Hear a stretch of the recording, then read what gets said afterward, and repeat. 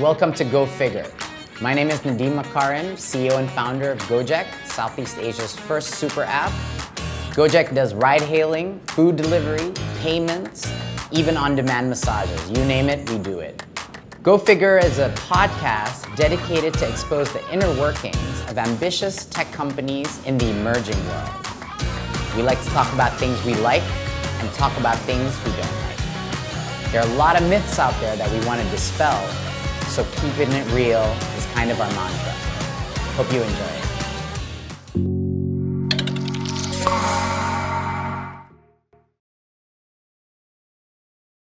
Hey guys, welcome to Go Figure. Today we have a very, very special session. We have a very special episode because we've got my two former mentors, two entrepreneurs, two founders. We're all from Indonesia. We all met in Harvard Business School. Yep. And somewhere along the journey, we decided to merge all three of our companies together. And now we're all here. So I've got my friend Ryu here. Hey guys. What's up, Ryu? And Aldi Hey over guys. here. Just to give some context about where they are now in GOJEK, and then I'll let them explain a little bit about their background. Aldi right now is the CEO of GoPay. And leads all of our payments and financial services arms. And Ryu is the head of all things merchants in our organization, dealing with our merchant super app. People tend to forget that GOJEK is not just a consumer super app. We also have a small to medium business super app. And the platform here is run by Ryu. What's up, guys? How the hell did we get here? How did we get here? It's been a long journey, guys. 2012 was when it all started. Was that when we first met? No, we met in 2000. No, we met in 2000. No, we actually started earlier. We met in 2008. Oh, yeah, briefly. Huh. Okay, Yes. so I met you guys in 2011, right? Okay. Sorry, 2010. 2010. So I met you guys in 2010 when I got into school. Yeah, I met him. We met in 2008, the first year of school. There's only 2 Indonesians in the class. That's right. So I found you. Yes. Being the other Indonesian. 2009 or 2008, dude? 2009, man. 2009. Sorry, yeah, 2009. yes. 2009. 2009. Wow. Aldi can do math. That's And, great. and what, Very important, you know, as the CEO of GoPay. Yeah. hey man, I mean, you're the self-proclaimed best Excel guy in the company. pretty Yeah, good, man. yeah. I mean, your private equity background. Why don't you talk a little bit about your backgrounds? Like, tell us the elevator pitch of your background. So I'm half Japanese, half Indonesian. My mother is Japanese. I speak fluent Japanese because of that. I grew up in Indonesia, went to GIS, and then went to school in the US, did banking, did private equity for a while. That's actually, that's my affiliation with North Star, because I went to work for a company called TPG Capital. Ah, okay. And then And North Star is our first investor. Yeah, your first investor, One of their right. arms was our first investor. right, so I saw, so I met Patrick Waluyo back in 2007. Yeah, so way back. And then I went to school, B school in the US, HBS. And then while at HBS, I started my company, Midtrans, and here I am. And just to explain what Midtrans was, what's Midtrans? So Midtrans was an online payments company. So think of us as like the Braintree, Stripe, Adyen of Indonesia. We helped a bunch of companies, e-commerce companies, accept payments online. I think today we are one of the largest players in the market.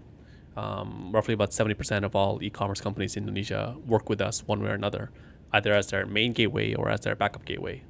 And now it's the engine that is fueling the payment gateway that is GoPay, which is allowing all kinds of payment options to come in, right? Not just the GoPay wallet, and a bunch of different merchants online and offline, all flowing through your engine today. That's right. So think of basically what we brought to the overall GoJek ecosystem was an acquiring system, because a merchant is very different from a GoJek user or a GoJek driver. A GoJek driver or a GoJek user is one individual. A merchant is an entity. And within an entity, there's multiple users. And entities can be affiliated with other entities through brand hierarchies or whatnot. So basically, we're trying to bring all that to the GoPay ecosystem, to the GoJek ecosystem. And that's exactly what I kind of told you in the beginning. It's like, Ryu, when I was trying to coax you to come in and maybe consider joining forces, I was like, Ryu, we are in our blood a B2C business. We really, we know the consumer very well. That's all in our in our blood, but we are very poor at understanding businesses. Right. We're nowhere near as good as you, and that was part of my charm to get you to convince, Yeah, you did a lot of different things, man. roll Some up. things, yeah. Some things work, some things didn't. Something that, yeah.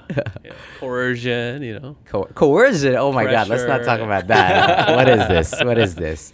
Let's not be too authentic. That's like, okay, Aldi, tell us a little bit about your background, man. So Indonesian, grew up just outside of Jakarta, went to school in Purdue studying computer engineering, left that, worked for EY for a bit, then really started my career in financial services with Kiva. Like it was like a really small company, 6 people at the time.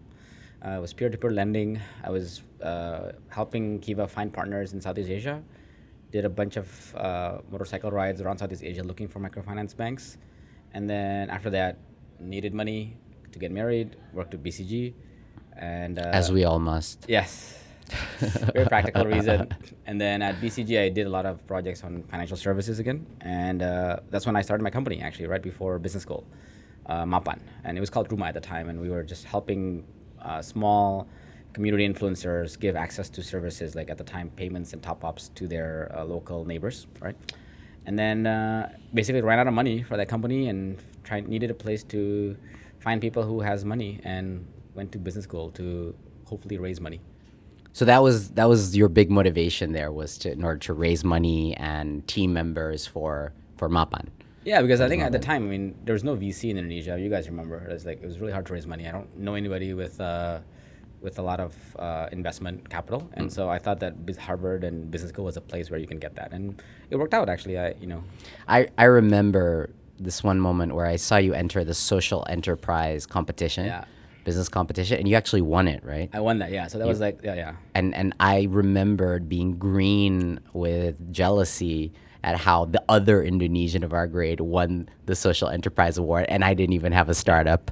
'Cause there's only, I think, HBS, like, there was only 2 Indonesian your year. Yeah. Yes. And there's 2 Indonesian my year. That's right. That's right. So it was me and this other guy called Salomo, Yes. Who's our regulator now? who's a regulator right Yes. now. the works central for bank. BI. Central Bank. Yeah. Central Bank, yeah. And then there was Rika Crisanto, who's, she has a very, very deep roots with Indonesia, but I think she was there also. I think so. Maybe you could say we had 3 Indonesians my year. Why are we so underrepresented in HBS given our population? I don't know, man. How'd you bullshit your way through getting into HBS, man? Well, very creatively. Very creatively. Yeah. So I guess there was a big gang of Southeast Asians as well when we were there. But It was not, small, not so dude. big. It was a pretty It was small gang, I right? think when I think about like Southeast Asia and where I struggled when I was applying for business school is the fact that I didn't really have. I was very fortunate. I worked for a private equity firm that went to business school that were able to mentor me to essentially write the right application, say the right things during the interviews. And I'm not sure if most people have that, that access. I mean, also a lot of it is just financial, right? I mean, like not many people here know that business school actually has financial aid. If you do, if you do well, and that you can actually afford to go there, and the application process, a lot of people find daunting, right? How'd you end up in business school, Nadeem? For me, my reasons were very, very simple. I was getting a little bit tired of consulting, and I relished the idea of a 2-year vacation in which I could figure out what to do.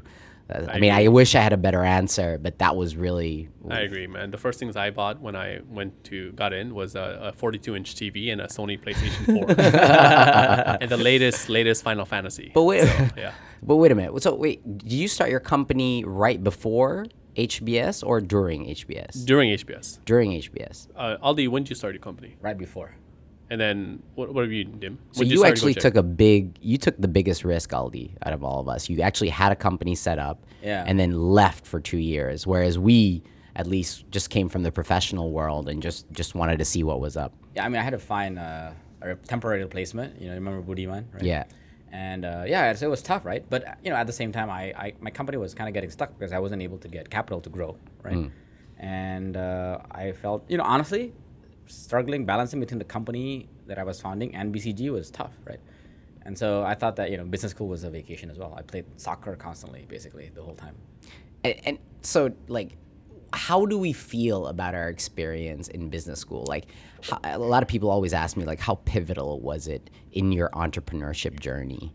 And honestly, I think the question, the answer to that is, for me, always slightly 50-50, right? There are elements in it that I felt were helpful and some that I think played no part in my entrepreneurial journey. But I don't know if you guys felt differently. Was it transformative for you? And what was useful about it for you? I think what was useful was seeing you guys in action, start stuff. I think seeing you guys and a bunch of my other friends, like, doing pitchathons, doing fundraising for a bunch of different not tech and non-tech startups, and there was this inherent FOMO, I think, building in me, in terms like, yo, if they can do it, so can I, right? I can do this. I'm another student. I'm just another HBSer here. I believe I can do this. So that motivation definitely spurred me forward. Whether or not the classes or the curriculum actually helped me become a better founder is a question mark. I don't know. I'm still 50-50 on that. I agree. I think, seeing other people create companies, it makes you think that you could do it also, right? So I Yes. think that environment and that friends is actually, I think, what I think was really transformative for me in HBS. Yeah. Right. It was those side discussions. Yeah, and the it side was discussions. the lunches, the dinners, the going out and stuff like that. And you really, I mean, initially though, I have to admit, it was a little bit jarring. It felt like a little bit of a show-off contest. Oh, this is what I did before, and here's what I'm doing here. And a bunch of people there were a lot of braggers. I have to be honest there. It was a measuring contest at some point. It was a little bit. It was a little bit. But over time, you found the authentic kind of people and the authentic crowds in the business school that were just out there to solve problems. And those I found to be the most productive and useful conversations. Yeah. I don't know. Did you have like a watershed moment, or like a particular inspiring moment or inspiring friend? No, not really. I think I was very lucky. I had a lot of great friends, but if you want to pinpoint to like one person, one group, I don't think I had that.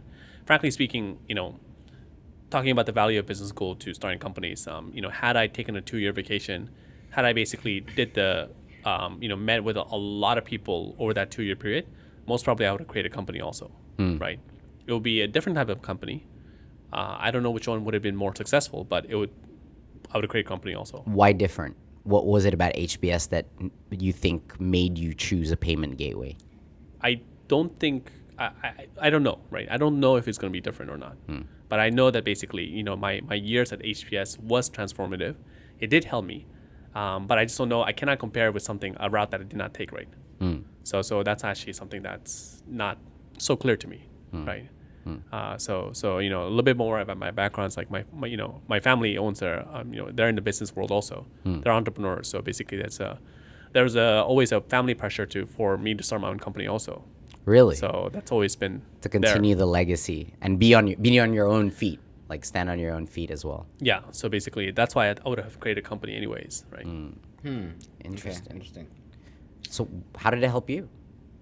I mean, yeah, you're right. I think I would say that it's the people that you meet, that you hang out with and actually build bonds with over time. But honestly, mine was pretty practical, right? I needed money. My company would have shut down if I didn't raise money. So probably the pivotal moment was winning that social enterprise competition. And then everybody knew who Aldi was after that. Well, then we found investors, right? We got Patrick to invest. We got From North Star. We got Gurmeen, and we also had the founder of eBay, Omidyar, invest, and that gave me some breathing room. And to be honest with you, I don't know if I would recommend starting a company while in business school, because it involved, especially in a different time zone, because it involved a lot of time that you had to spend. I think Ryu had the same experience. It's terrible. I would not recommend I would not recommend it, no. right? I would say that you should think about the idea and enjoy it, but I don't know if you should run it. But at that time, I had dependents, right? There was employees with 30 or 40 employees at the time. Yeah. There was all these communities that depended on us for income. So for me, it was a responsibility that I had to uphold. And I think that it did help in that way.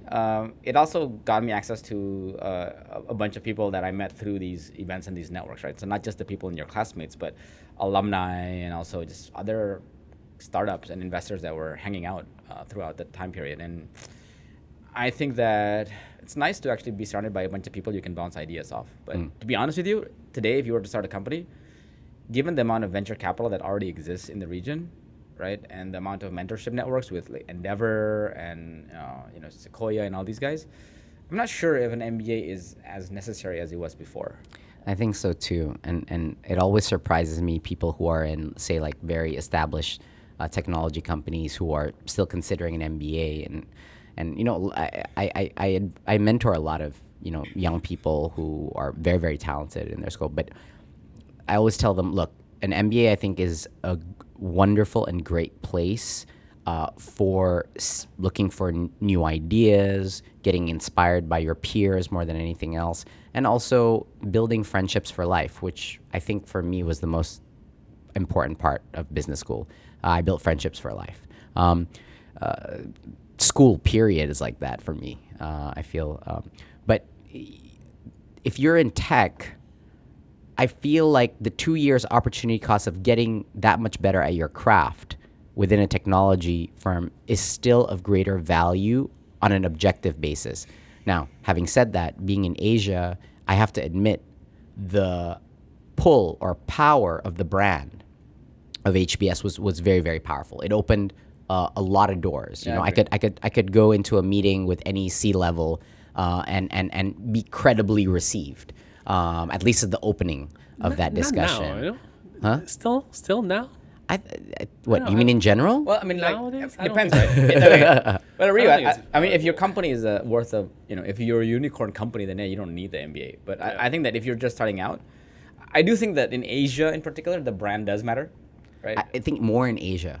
Yeah. More in Asia, Yeah, and for the I don't wrong know. reasons. Yeah. For the wrong reasons. I don't know, man. I feel like people that keep on relying on on that brand is most probably not doing the right things. I think you should be more independent. I agree, but if you have it, milk it all you want, right, to get what you want to achieve, and I think people do that. But I think a lot of young people are mistaking the desire for that brand with the actual impact it can have on your career in tech. I agree. This is the big mistake. When I drill down, and a lot of these young people who say, I want to go an MBA and I want to go to a top MBA program, the root cause of that desire very often comes out to a reflection that on paper, I feel like I'm not good enough on paper. I need some bells and whistles. I need garnish. I need what do you call it? I need badges of validation. So, tech is littered with all kinds of very successful, insecure people. I was one of them, and I think that it's okay to have that, but you have to be honest about it. You have to be honest that that's what I want. I want the badge. Because if you go there lying to yourself, thinking that it's going to make me a much better tech entrepreneur, that's not true. That is not true. The best way to actually learn how to be an entrepreneur is by either jumping in or learning in another technology company, specifically about tech startups. Let's talk about our journeys. Let's talk next thing about what you did. Dim. Wait, can I add one more thing on this MBA Sure, thing? sure. 'Cause I actually think that we skipped one thing, which I actually think that taking a 2-year vacation or sabbatical is actually not a bad reason.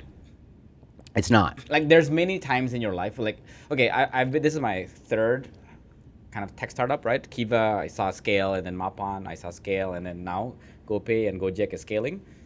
I feel like, yes, you do learn a lot more in those 2 years or those 2 or 3 years in those roles in those tech companies, but taking a 2-year break is not necessarily something that is bad, right? You do need that in your life, and being able to meet people from not just your region, but all over the world, it is useful. So Yeah.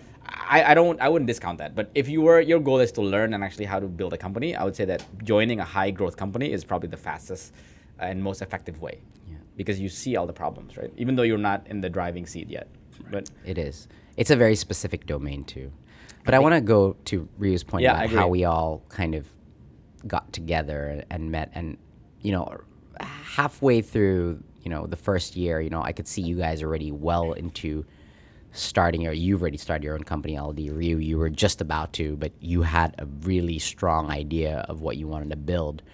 And I was kind of, I felt a little left behind, but I want to say that, watching you guys in action truly inspired me to not want to fall behind. So there was a slight competitive element to it, But at the same time, when I did decide to go for it, you guys were also the guys that told me like, what the hell are you doing working in these other companies? You know, even though no one was funding GOJEK, you should do this full time, because that's how you get funding for GOJEK, by doing something full time. You remember that that drinks that we had in 2014? It was the early part of 2014. Yes. Yeah. It was at, where was that? In SABD. SABD, Beer hall. Yeah, I remember Beer that. hall. Yeah. And then it was us three. We were drinking. And then we asked, I think I said, both of us said to you, Nadeem, it's like, what are you doing? I was really upset about it. Because you were at Kartuku at the time. Yeah, I was Kartuku, working right. in another company that we also ended up acquiring. Yeah, and then I think what you said to us is like, well, would you fund me? And we said, yes, we'll fund you if you do GOJEK full time. Full time, yeah. But then you're like, no.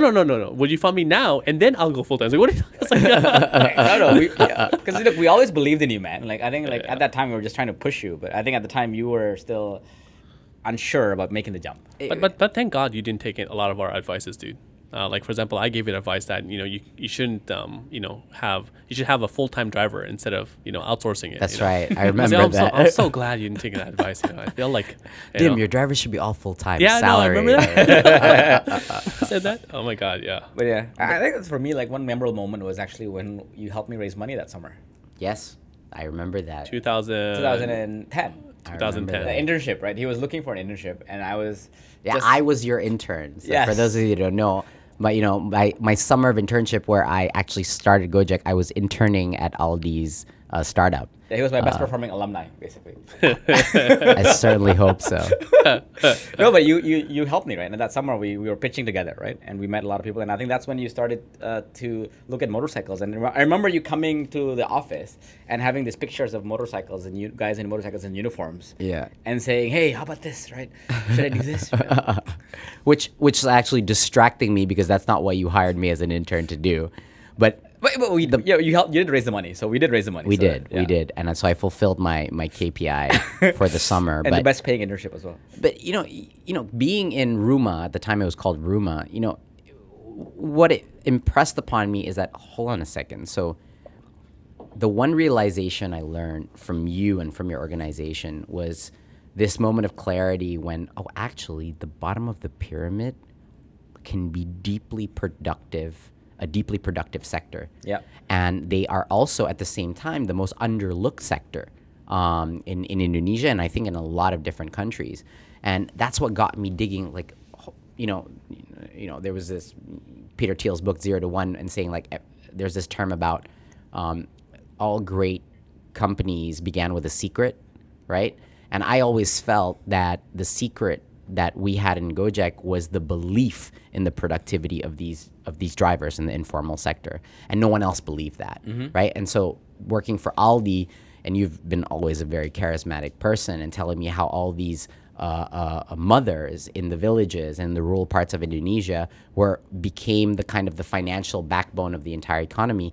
That's what got me thinking. It's like, well, what about OJEKs, right? What about OJEKs? And so I thought what was really unique about that was you guys were not just my, kind of role models, my competition, and my business partners. You were also my friends.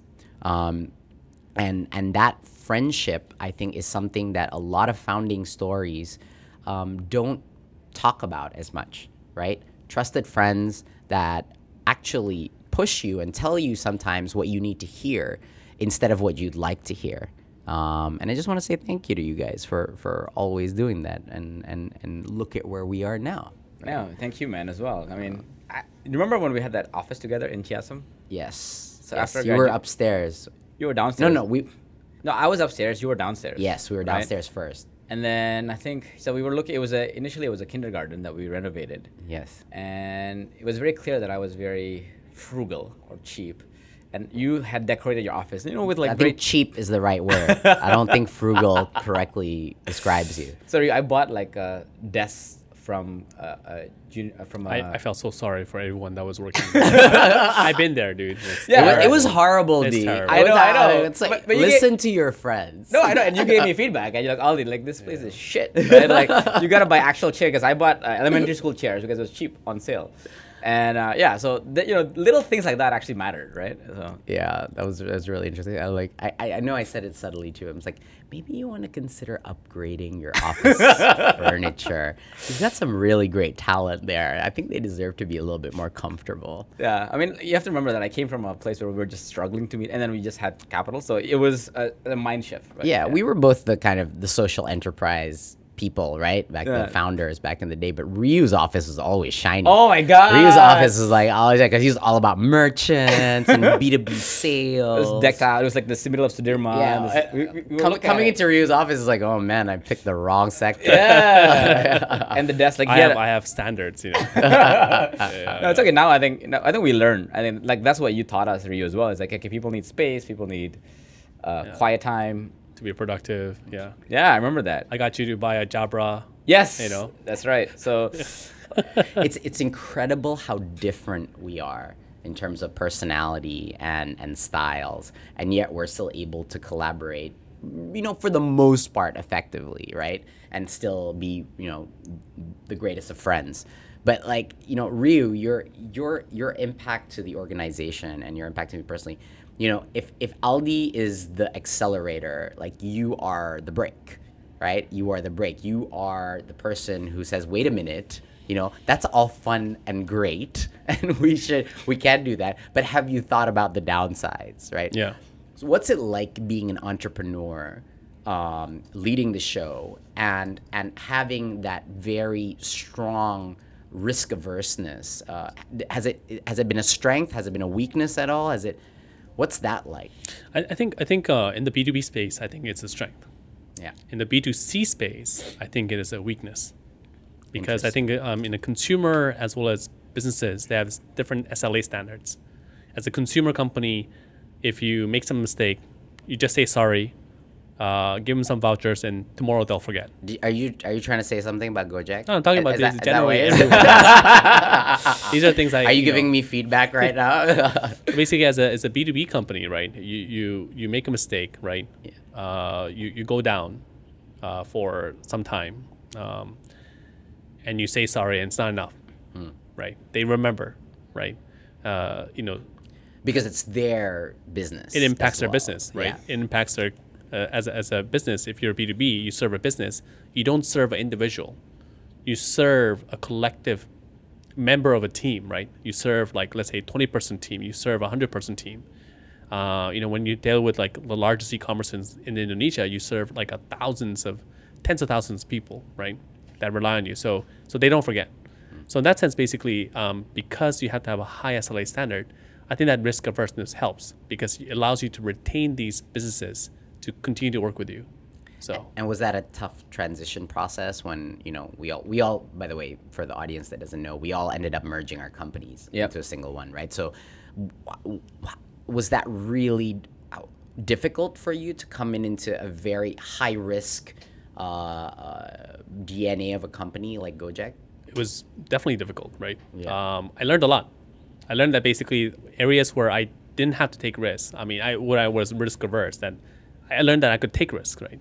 And I think that was some of the greatest things I think that I learned from joining GOJEK. But at the same time, I thought that, sometimes you feel lonely because you're the only one saying, oh, this is bad, this is bad, this is bad, right? Let's slow down, when everyone else wants to kind of go and become a striker.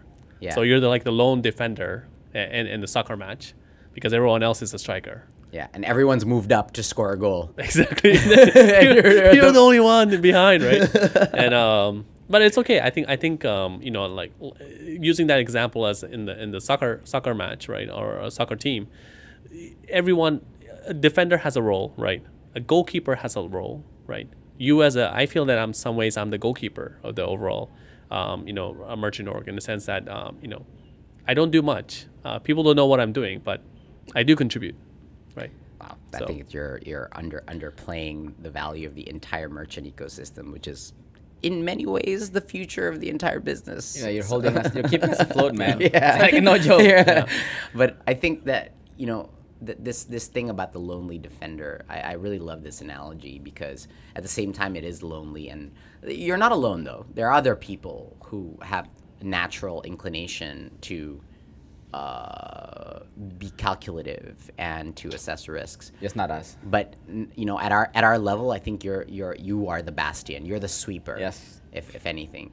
But you know, how then your role in our organization, especially with me, you become my go-to expert on all things like how can I be wrong on this? What could go wrong on this? Right? Which is also a incredibly important, you know, position to be in, an incredibly valuable part, because you're right. Everyone's trying to strike a goal, especially Aldi over there. Just constantly trying to score goals. Trying to strike a goal, right? Yeah. Trying to score goals all the time. Aldi's actually a pretty good football player too. He used to score goals on me all the time in the HBS soccer pitches. But I think you know, in overall GOJEK, I have to agree with you in the sense that there are other defenders, other goalkeepers, right? I think Tom plays that role. Yeah. Shinto plays that role. Yeah. Nila, you know, plays that role, right? Yes. We should have all the defenders on the next podcast. Oh yeah, that'd be awesome. The defenders, right? Yes, the the people guardians. that are a little bit more paranoid, right? So I, you know, but yes, I think we have to become like the brakes to everything going on in GOJEK, because you know we need to make sure that the platform and our company grows, Yes. right? To Yeah. grow, we need to defend. So Nadim, that's interesting, right? So he was the defender, but when you were trying to decide to move to GOJEK, the defender was telling you to score.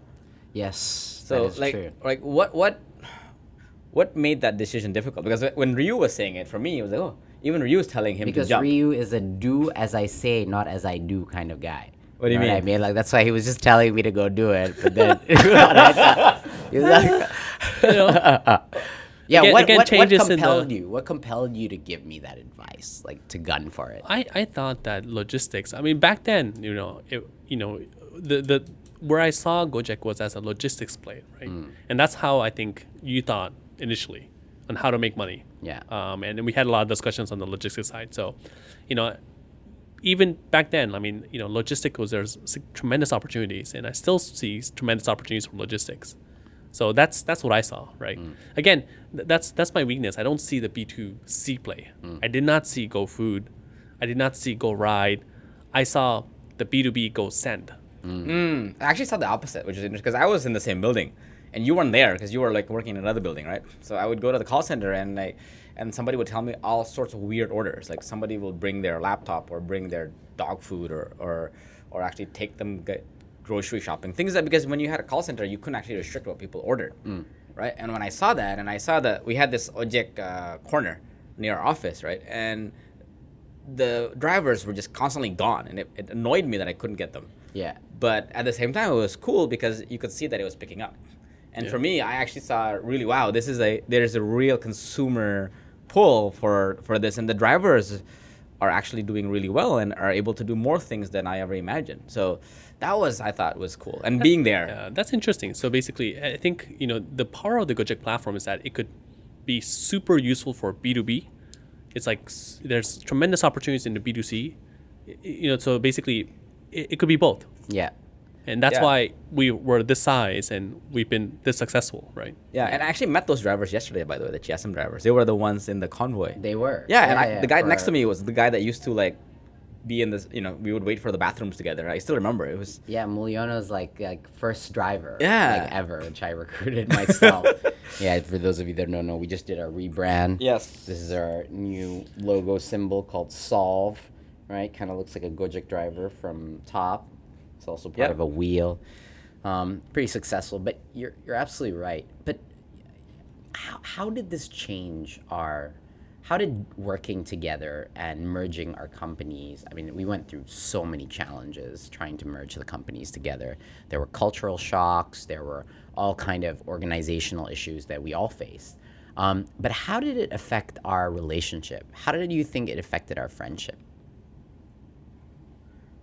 I mean, Not much, Not right? much, yeah. I Because mean- basically when we got together, right? For example, me and Aldi, right?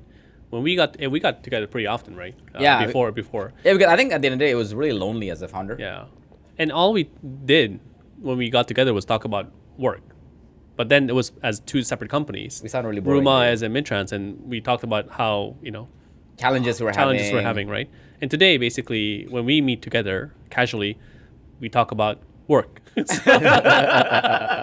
Gee, man, in our discussions, when we got together, right, when we were at that beer hall and three of us in 2014, we talked about Work. Yeah. Right. So basically, it is our passion. Today we talk about work. Yeah. Right. I mean, and the thing is, like, when you're... But does it change when we're all in the same boat now? I think the thing is, GOJEK is big enough that everybody has their own different problems to solve. And it was kind of similar to when we had different companies, right? When you were solving a completely different problem with the drivers, we were solving completely different problems with online merchants, but we all had similar problems with culture. For example, like, how do we recruit people? How do we recruit talent? We talked about how should we just start an academy for engineers, because it's really hard to find, really great talent at the price that we could afford at the time, right? Yeah. And we talked about how we could scale up. We talked about finding office buildings and issues with potential regulators and partners. So we had a lot of different problems that we are having today. We just have a different platform that we're in it together. So I thought that was... And I think the other thing that changed, maybe if you're talking about change, is that we are willing to help each other more. Yes. Right. For example, before, because it was separate organizations, I would love to help out, right? But there was a limit to how much I could help out. Yeah. Right. Because there were three separate orgs, right? But now, right, as we are together as one, the willingness to help out is significantly more. Yeah. So I think we work as a team. And we should talk about how the process of how this happened, right? Because that, I think, was a really interesting process of how we ended up. We were talking separately, right? I was talking to you, and then I was talking to you separately, and then some way along the line, you guys started talking to each other and conspiring against me.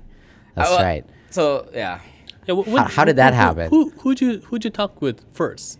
Is it me or is it? I think Aldi? you first. Yeah. Him first, because I remember you guys this. were already working together. Yeah, I remember this. Yeah. And then I think So back tell us then, the story, Ryu. back then, basically, I think you were thinking about growing pay, Yeah. and you approached me about basically running pay. Yeah. And then I had a lot of doubts because I knew pay was a B2C. Yes. It's a payment method, Yes. right? And you were B2B. I was B2B. I said, Dim, there's a better person out there that could potentially be the CEO of this. That's right. And then It you're was like, you that put the idea Yeah. of Aldi. No. You said that. Don't worry. my head. Don't worry. No. What you said is like, I said, Ryu, don't worry. I'm already thinking about something to do with Aldi. Okay. Yes, that's right. And then you came to me and started talking about this super app where everything together could be one in Indonesia. And I thought, okay, that's an interesting idea. And I was just selling back then. I never thought it would actually become a reality. No, but you said But it did. this guy, Master, actually said it, right? And I remember that you guys just got the license. And just at the time, Ruma was already starting to get into financial services. That's right. Right. We actually had a license to do a branchless banking pilot to actually help people get savings for the villages. So 10 cents a day gets your kid to college, right? And I remember, I think one of the things, the first moment where it hit me was when we had that. So when there's one of the ladies came to one of our gatherings for the savings, and she said she couldn't save anymore, and I thought about, and she said she wanted to be a GOJEK driver. Yeah. And at the time, it was really hard for people to get in because there was such demand to become a driver. Yeah. And we were meeting at an event in Sahid Jaya Hotel for an MOE event. Oh yeah. And we made a video and saying, "Hey, Miss Apia, welcome to GOJEK. Congratulations." We let her into We let her into GOJEK, fam. right? Oh yeah, so she could compound her income. Exactly. That was amazing. And because I think she didn't have a husband or lost her husband at the time, and she didn't have any income, and she said that she could only make money by driving a motorbike. And Was that like November 2016? yeah. Yeah, around there, right? Yeah, November 2016. And then I think we decided, because I saw what happened was because Mapan was solving the other side of the problem, which is savings. Like, how do you reduce spending, right? But I didn't help so much with how do you earn income. Yeah. And all of the Arisan leaders in Mapan were all women, and so how do we help them earn income? And we did a pilot in Jogja, where the husbands were GOJEK drivers and the wives were Arisan leaders, right? Yes. And I remember, because you didn't even go to that one, you sent Andre as usual to. And then the household income just like blew up. It was right? 10x. And they almost instantly joined the middle class. I remember that. That was the point where I realized, like, this is a powerful combination.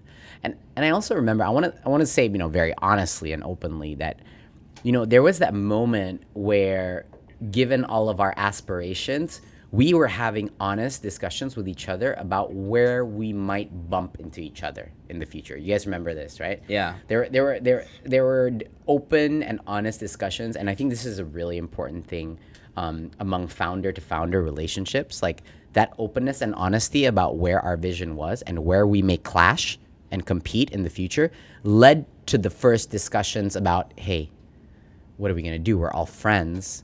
We're all have a very similar vision about empowering Indonesia through technology and empowering the bottom of the pyramid as well as small businesses. What are we doing? Should we go and grow our own and end up bumping into each other and competing with each other? Or should we just form an alliance and you know, fight this battle against the old way of doing things together?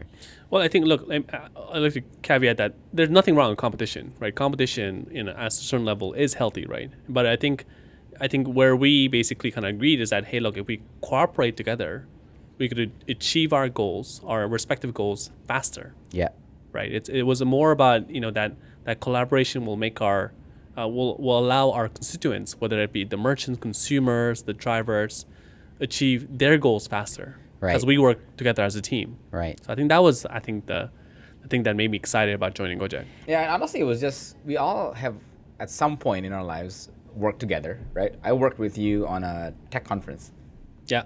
Boost Asia 2012. 2012, right? That Yeah. was the first tech conference in Indonesia. And so, okay, I know I can work with this guy. And we talked about starting. We worked together, obviously, right? And so I knew that we could work together. And we always trying to figure out a way to work together, but couldn't figure it out. And I think when you were able to raise a bunch of money, and You're welcome. yeah, thank you, and grow, we had this opportunity. So, but to be honest with you, I don't think it was an easy decision. I think Ryu kind of, as the most risk-averse guy, held on for a long time. Yeah. And then you guys had a discussion. Tell me about that discussion. Yeah, so I remember. What was that I'll discussion? never forget this. Right. So I was in Bali. I was like trying to figure this out, taking a holiday.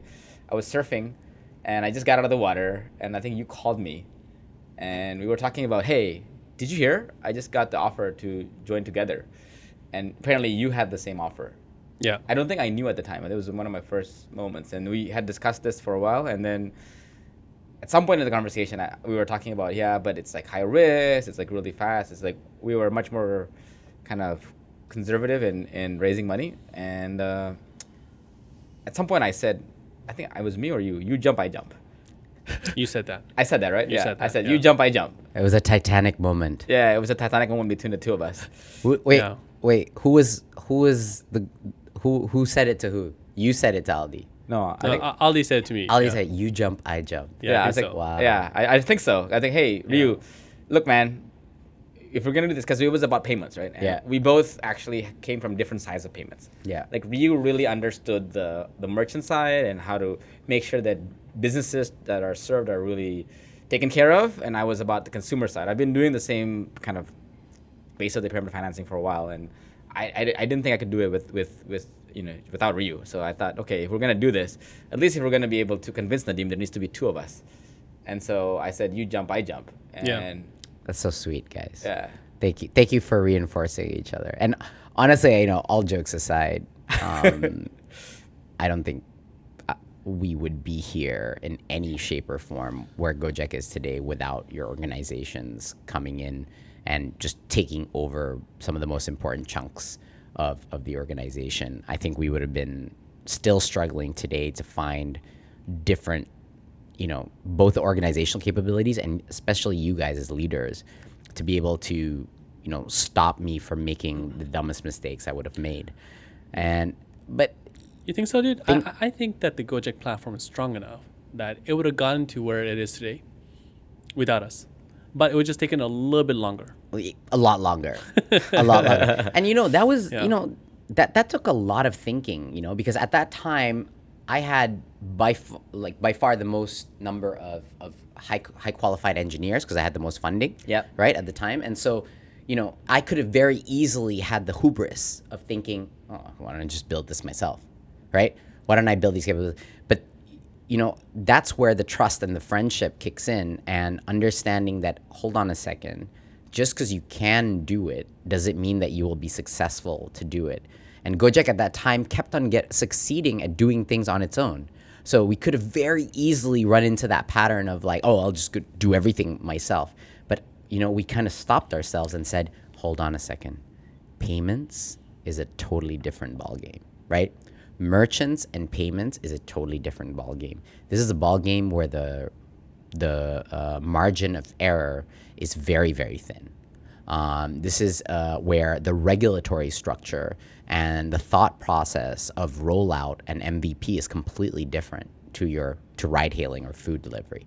And when I began to realize that, there was also this other element that came on, which was at that stage, I had a couple of co-founders in Gojek, but as you all know, being a founder in many ways, starting a company from zero is one of the most lonely jobs in the world. And I don't exactly know why, but that cliche is very, very true. You get really lonely because it seems like the buck always has to end with you.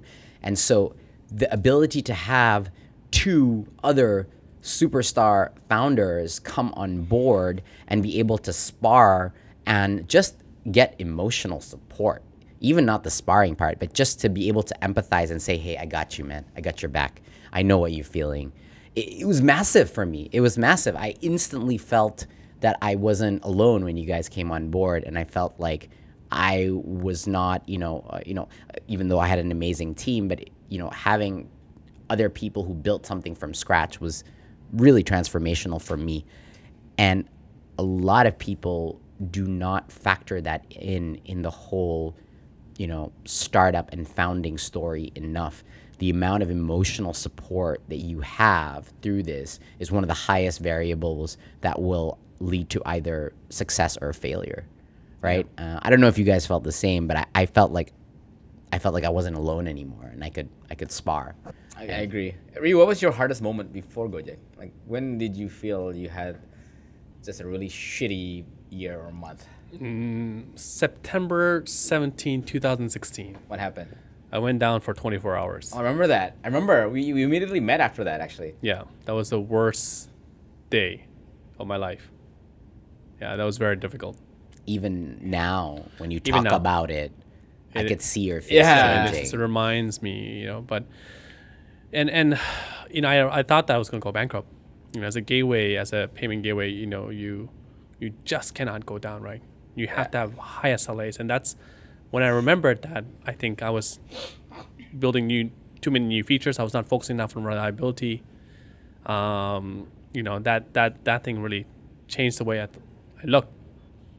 And I remember that day because the day after, I was at home and I was discussing with my dad, and as my father is one of the biggest investor in Midtrans, and I said, Dad, I'm really, really sorry, but I might go down. And he was like, Ryu, do you have money to pay your employee's salary this month? And I said, yes, I do. What about next month? I do. Thank you so much. It's because of your funding. And then he said, what about the next one after that? It's like, I do. Dad, what's your point? And he said, he said very, very correctly that, look, there's only two ways you could go bankrupt. You either run out of money or you stop trying. So as long as you have money and you don't stop trying, you keep on going at it, you would stay alive. Yeah, but you were paranoid. I think I remember when you were talking to me after that, you were paranoid about how your partners would feel. You were just talking about, and you weren't sure whether you could ever earn their trust again. But exactly. So that was your concern, right? That was my concern. That's why, that's why basically, I thought I was going to go bankrupt. But what my dad said is that essentially, if you stop trying, they will not believe you anymore, right? So I think, I tried harder.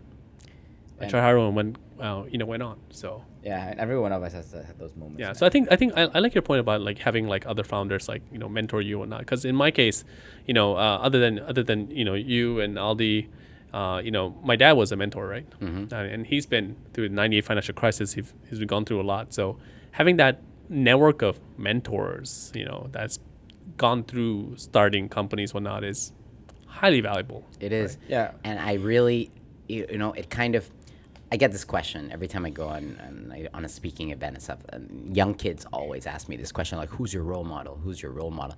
And they're expecting, answers like Elon Musk and stuff, of which I am a huge fan and stuff like that. But honestly, who are your mentors and role models? Like, it's really hard for someone to become a proper role model if they're not your actual mentor. And it's really hard for someone to be your mentor if you are not actually interacting with them on a frequent enough basis with which to capture those pearls of insight and wisdom. So I always say, and I suspect people think I'm being like just politically correct and trying to give props to my team, but I consistently say that my mentors are my team members, and I really, really do mean that. And those are the people that I learn from the most, and I'm just being honest about that. Like, I don't think it's very helpful to have a mentor that you've never ever spoken to or a role model that you've never spoken to. And so, those interactions, hearing your crazy stories and hearing your, stories of crisis, they helped me get through mine. For me, that day was doomsday in, I think, around 2016. Was when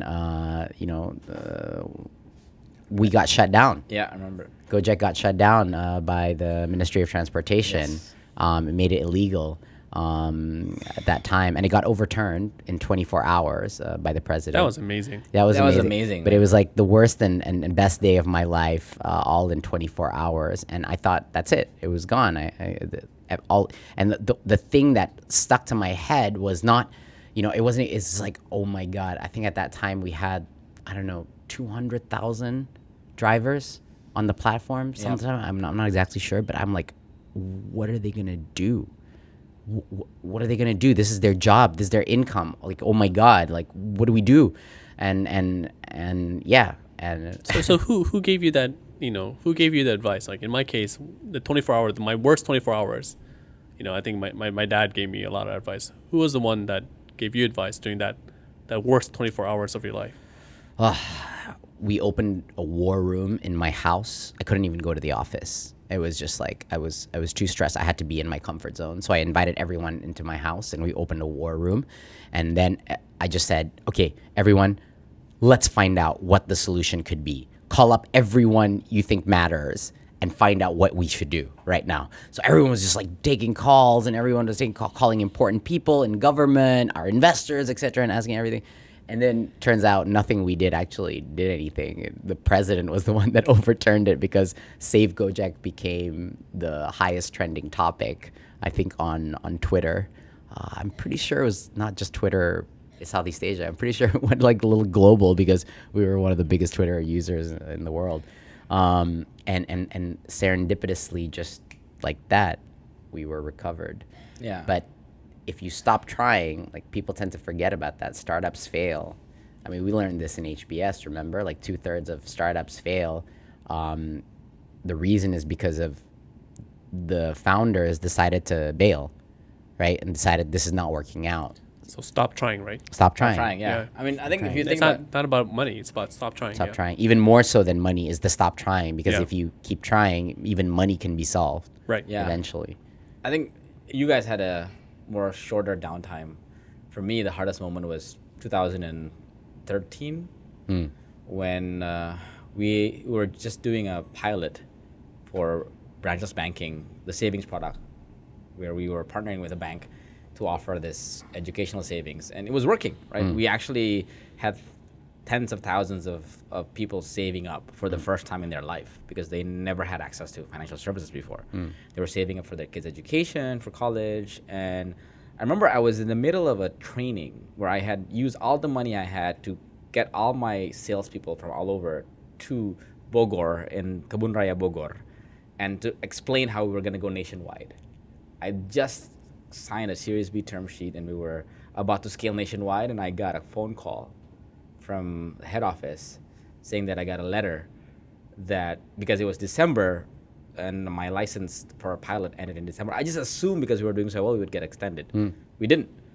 They said, hey, you gotta close down and return all the savings, My God. and money. So my business model went from getting ready to scale nationwide to not having anything. Yeah, and I think you That's never gave crazy. up, dude. I mean, because the crazy thing about Aldi is that every time I talk to him, like his business model or the way that he explains his business changes. You know, I never gave up. I think you had the record for most number of pivots. I did. I did. But you never gave up, Because right? I kept failing, and I was like, oh my God, I never got gave shut up. down. Because I had Yeah. one that was working, and it was just got shut down, right? Yeah. And that's when I got I spent like months, unlike you guys, I actually had to spend 2 or 3 months trying to figure out what to do. Thank God my investor was okay giving me time, and he said, look, don't worry about it, you'll figure something out. So as I was returning these money to these women, they all asked me, hey, why aren't you, what happened? Why did you stop this? But then one of the ladies actually gave me the idea to start the Arisan. She said that, hey, why don't you help us find goods? Because when we save money, we save it to buy something anyways. So why don't you help us save up to buy some goods using the rotating savings account? And that's ended up being the winning model. So from this failure, after 3 months of just wandering around and feeling helpless, to be honest with you, trying to figure out what to do next, I got the idea from one of our leaders. So she was my emotional support. She said that if you just keep trying, and we did, and that now Pasti ada jalan. pasti ada Jalan. jalan. Well Right. done. Well played. That's our new tagline from our For rebranding. Gojek? Yeah. Yeah. I think that's why it resonates so well with a Pasti lot ada of people jalan. within Gojek, right? Yeah. Because I think it's not only us that went through significant pains where we thought we were going to give up or not, but we never did. But I mean, yeah, Just so that the audience knows what if in case you don't speak Indonesian, pasti ada jalan means there's always a way. There's always a way. And that's the Oh my tagline God, for the that's new perfect. Gojek. I didn't realize that. Yeah, the There's- rebranding. there's That a is their new tagline. It is our tagline. Because that's who we are. Yes. And that's it. Wow, what an amazing place to stop the discussion. So for those of you going through dark times as a founder or part of a team, etc., rest assured there will always be a way. Yeah. Yeah. Thanks, guys, for being on the podcast. Thank you so much. Thank you so Hope much. to have you guys here soon. Okay. All Bye. right. Bye. Bye. Hey guys, hope you enjoyed the podcast. If you liked it, please hit like, subscribe, and follow us on social media. Thanks so much for tuning in.